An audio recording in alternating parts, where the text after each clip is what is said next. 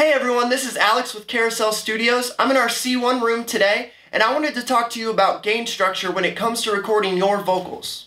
I have a lot of people ask me if I can mix the recordings they do at home, and the answer is absolutely yes. I'm going to give you some tricks and tips today on how to get the best possible recording so that I can give you the best possible mix. First, we'll adjust the gain on our preamp. Here I'm using the Neve 1073, but this applies to any preamp. I know a lot of people that record at home are using interface preamps like a Focusrite, and this will be your mic gain knob. As you can see here, you want to see the peaking of the vocal always in the yellow, and usually for me, somewhere around -10 decibels. This keeps the vocal from being distorted and allows for adequate headroom while mixing. Follow this first simple step, and you'll be on your way to a successful mix.